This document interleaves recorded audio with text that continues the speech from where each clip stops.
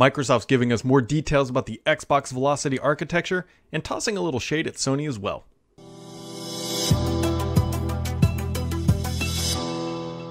As we roll downhill towards the launch of the next generation Xbox, Microsoft is continuing to dribble out information regarding the features and functionality that you can expect when Anaconda or the Series X does arrive. Obviously, later this month on the 23rd, we're going to have a gaming event, and the expectations are right now that in August, we're going to hear about the Series S, which is the Lockhart console. Now, Microsoft released information today on the Velocity architecture, and they released a video which I'm going to play here while I tell you some of the finer details that you need to know to better understand what exactly it is. Now, Microsoft has already told us that it has a 1 terabyte NVMe SSD in the Series X with 2.4 gigabytes of raw I/O throughput. That is more than 40x the Xbox One. I believe Microsoft has already talked about that a little bit here, but what is new is that Microsoft is saying that the drive, that 1 terabyte NVMe SSD, is designed for consistent and sustained performance as opposed to peak performance. That is Microsoft verbatim right there.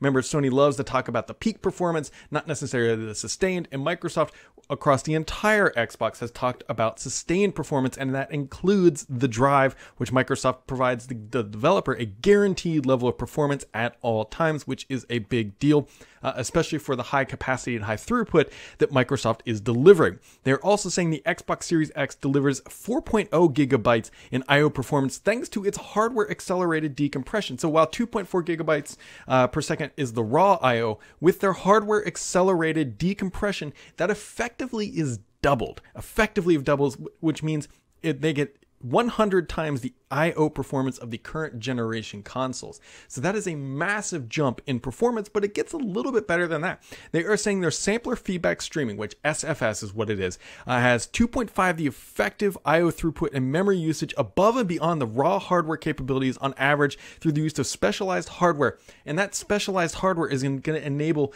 developers to do a lot more with the GPU than they could previously thanks to Microsoft's proprietary sampler feedback streaming system. This is all pretty technical stuff, but what it boils down to is that the Xbox Velocity architecture is significantly faster than what is available today in the Xbox One. Not that big of a surprise on every single front. Also, Microsoft is really continuing to hype up sustained performance, not peaks and troughs, but developers are going to have one target benchmark across the entire platform that is going to make games faster to load and easier to use. One of the challenges and things that developers would do with the prior bandwidth limitations is that, hey, hallways might be narrow in a game. That way they could unload the previous assets and start to load new assets while only having to focus on a single hallway.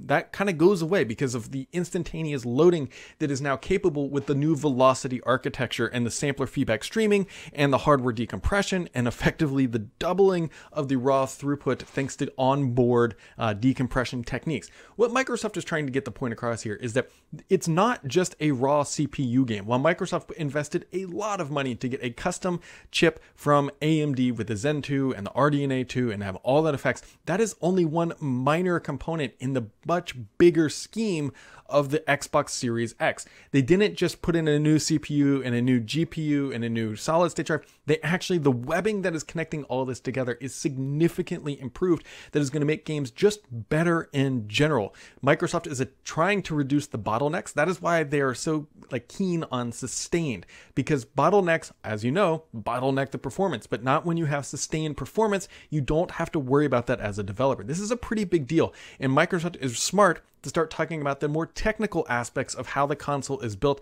to show how they are achieving their level of performance and why performance won't drop. We've all been in games where you're like, oh God, the frame rate just took a dive. Microsoft is combating that with this sustained performance model rather than the peak model that Sony is using. It's a smart move. We are obviously going to have to see how everything shakes out with how developers utilize this new level of performance. Also, just look at this video again. Microsoft is getting much better at their marketing stuff this time around. Just putting together nice clips and trailers and animations that really dive into the technical components without sort of being overweighted on different aspects that might not be too, the TV stuff that detract from it. But I mean, Microsoft has going all out with their animations, with their marketing. They aren't really holding back, and they're not afraid to call out Sony either. While they didn't specifically say Sony in this post, they do talk about peak performance, and that is absolutely dedicated to what Sony talks about when they bring their stuff up. Now, obviously, the thing we've got to be worried about here is pricing, is that Microsoft went all out with their console. The pricing is the big thing that needs to be addressed. Obviously, there were some rumors out yesterday that the PS5 was going to be about $499, which is right in line with what everybody's expectations were. We're still waiting to see where the Series X is going to land, because if it's too much more money than the PS5, we know how that plays out. But Microsoft is not dense. They've gone all out with the hardware. I can't imagine that they're going to screw it up with the pricing.